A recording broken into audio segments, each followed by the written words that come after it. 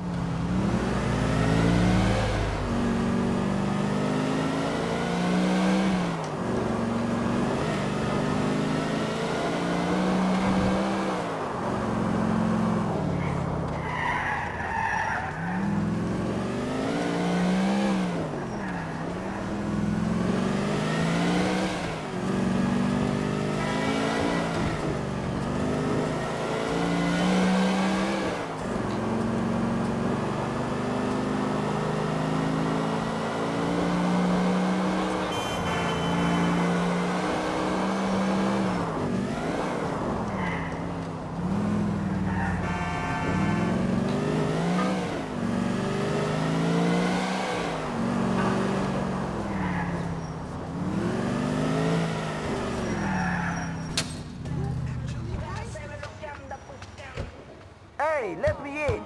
You owe Vlad protection money, old man. Big Vlad and his protection money?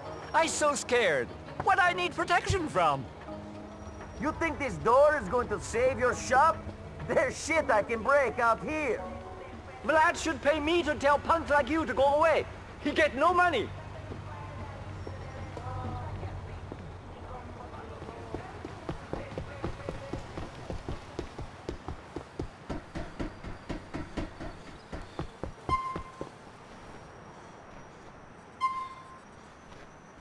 Yo, what's good?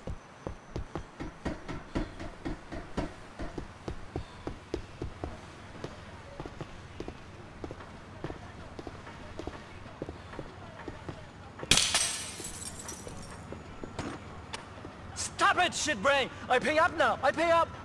Shit, here! I thought Vlad and I had understanding. Only thing I understood was you owed him money.